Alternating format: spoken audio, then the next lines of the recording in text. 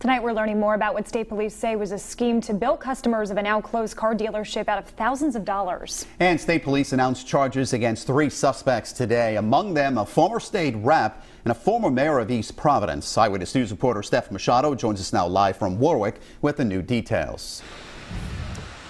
All 3 of these men denied the charges against them outside the courthouse this afternoon. State police allege they were ripping off customers at their Providence car dealership.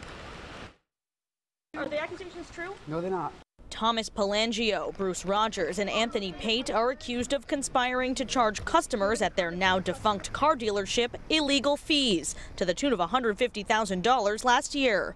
According to Rhode Island State Police, former state rep Pelangio owned the property. Pate owned the business, and Rogers was an employee. He's also a former East Providence city councilman who held the title of mayor. What do you say about the allegations against you? Innocent. You're innocent? Yeah. Why were you charging these fees to people? No comment. Police say the 31 customers were part of the Buy Here, Pay Here program for people with bad credit. The dealership allegedly charged them warranty fees, even though the warranty was included in the car's price, document fees, and insurance fees, even though they didn't sell insurance. I didn't do anything wrong. Is this a mistake? Yes, it's a mistake. Police say the dealership, Douglas Auto Sales, should not have even had a license to operate, as the men allegedly filed false documents with the DMV to open it.